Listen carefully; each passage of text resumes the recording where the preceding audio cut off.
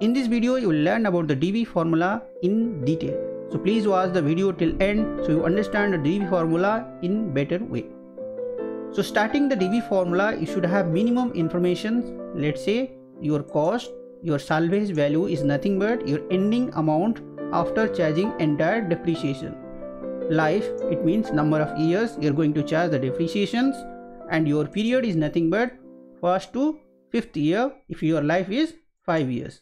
Then month, in case it is started in January, it will be 12 months. In case it is started in the mid, then it will be 6 months or 5 months or 4 months. Accordingly, you will have your months. So let's calculate the DV formula in Excel. So if you are watching the video for the first time, then please subscribe the channel for more useful formulas and functions in Excel, and also you can learn new formulas and functions in every day. So let's start the DV formula in Excel. Equal to DV. So your first will be cost, next your salvage, your life, let's say 5 years, then period, let's say first year, then months. In the first months I have 5 months and close the bracket.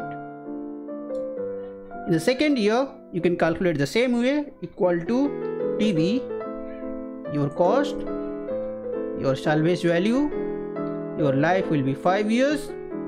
Now it is calculated for the next second year, so you have to select 2, then months will be 5, since first year it is 5 months.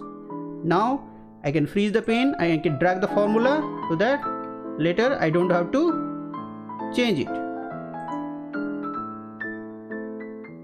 So let's freeze it.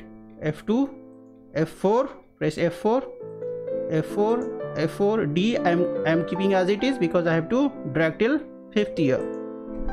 So now let's calculate. So my ending salvage value is 10,000. So I am charging 90,000. Let's calculate. So it will be almost 90,000. Since it is a 5 months, so it is less than 90,000. If I make it 12, then it will be almost 90,000. So thanks for watching. Please subscribe for more useful videos and let us know if you have any questions or suggestions in the comment section below. Thanks for watching.